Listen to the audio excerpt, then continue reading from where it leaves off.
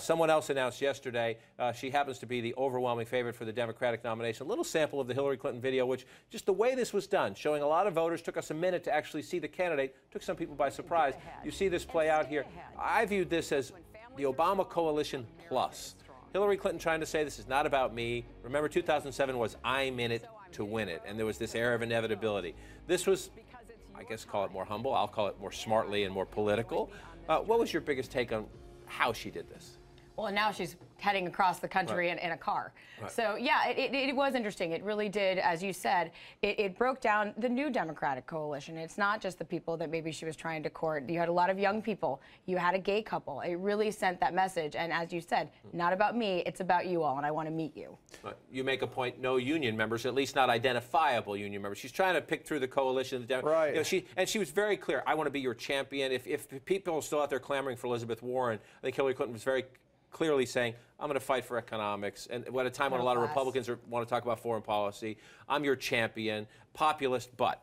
Yeah, the centerpiece of the campaign is clearly going to be economic fairness and opportunity, which is why, you know, I was kind of struck that there was nobody there from organized labor, at least explicitly. But certainly it speaks to the new Democratic coalition and, frankly, how the country looks in 2015 as well. But, John, I was also struck by just how infused with Bill Clinton this was. Now, think about his maxims.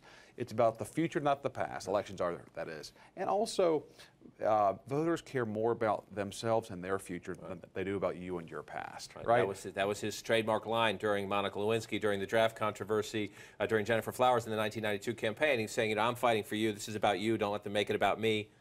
Smart. And you saw that once again there, her trying to make it about the voters. This is not about me. That's why you had the first, minute and a half all about voters until you even saw her.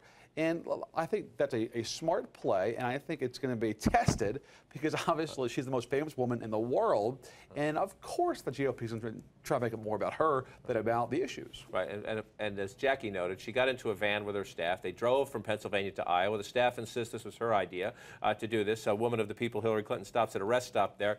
This family, the thing we were just joking about before we came on the air, that baby's 16th birthday party. We'll see whether that was a President Clinton or whether this one flames out. Smart rollout. This is the one day you control completely. A campaign controls the rollout, the message, you move on. We'll see. She's going to be in Iowa tomorrow for meetings with voters. We'll see what she's like back on the stage.